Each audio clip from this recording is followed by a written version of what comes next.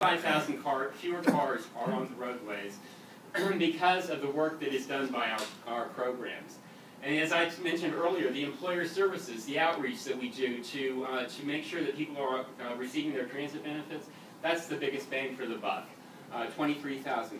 But to put this into perspective, approximately 1 lane mile of roadway at peak capacity can accommodate 2,200 automobiles in an hour. So you can do the math. You can realize that these 45,000 car trips per day is a significant number.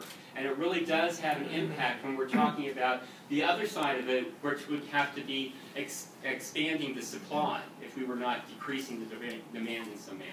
So we are very proud of the impacts, but we know that we can do more, and we work about doing that every day. Obviously, the immediate government interest is highway congestion, but we know we have all these additional benefits as well, and we are digging into these at